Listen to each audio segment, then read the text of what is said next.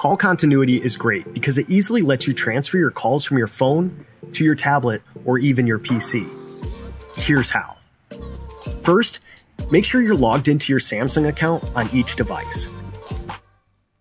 Then turn on Bluetooth and make sure both devices are connected to Wi-Fi. Now turn on call and text on each device. See, this works with Google Duo as well. Just make sure you're logged into the same Google account on each device. And now you can open Google Duo on both apps for a group chat. Did you know you can also answer calls and messages from your PC? All you have to do is download the Your Phone app on your PC and tap Get Started.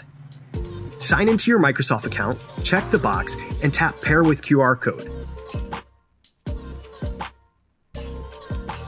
Then connect your phone and PC via Link to Windows. Then tap Link your phone and PC and scan the QR code.